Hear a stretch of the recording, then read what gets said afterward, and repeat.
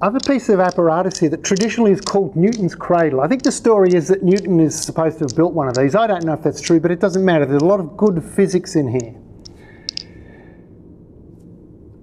What we have is a bunch of balls of identical mass made of hardened steel.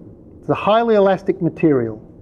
Highly elastic material means that when objects made of these materials collide, not only is the momentum conserved, as it normally is in collisions if there's no external force, but also the kinetic energy is conserved.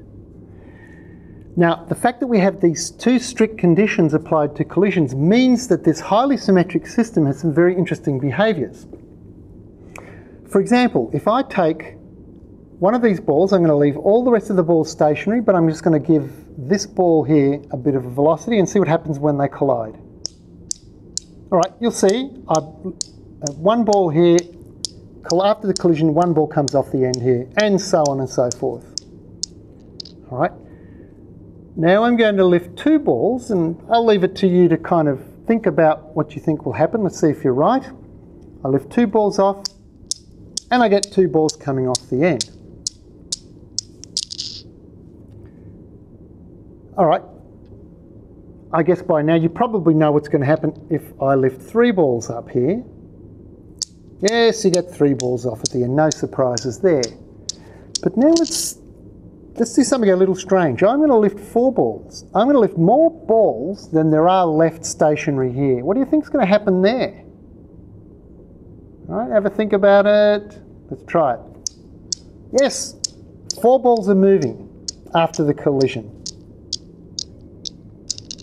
Now, if you wanted to do this the way that a professional physicist does it, in order to solve this system and work out and be able to predict what's going to happen, what you'd do is you'd write down a bunch of equations for the momentum of each of the balls and a bunch of equations for the kinetic energies of all of the balls, and then you'd have your initial conditions on one bunch of balls, let them go, and then after the collision you would have to impose the condition that all those kinetic energies added up to the same thing before and after the collision, and all those momenta would have to add up to the same thing.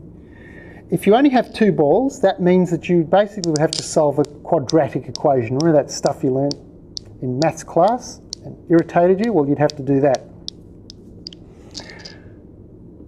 However, I'm going to give you a different way of thinking about this that doesn't involve quadratic equations or any kind of algebra, but it can be used to explain all of the behaviour that you've seen here.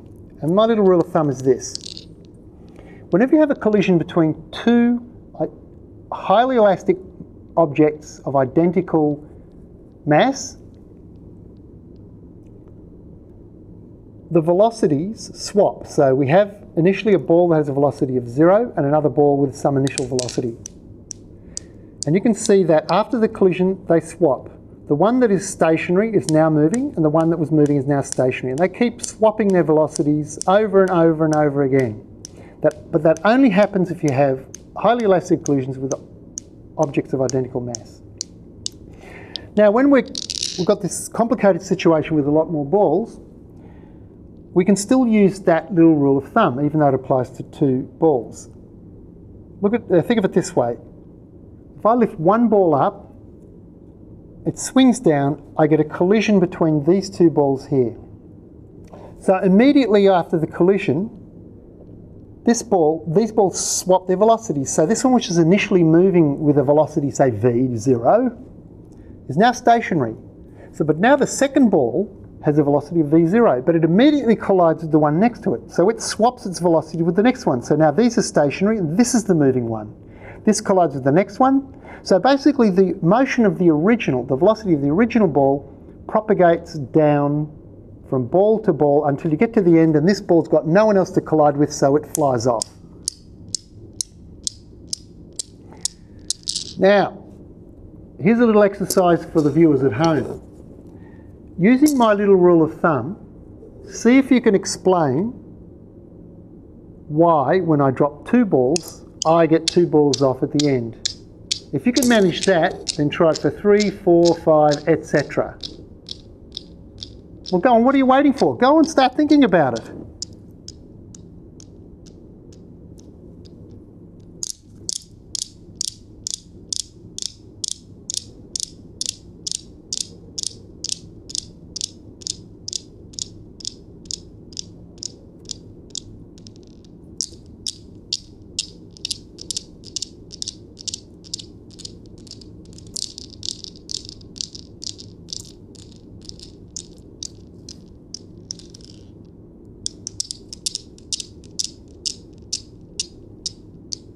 You still here?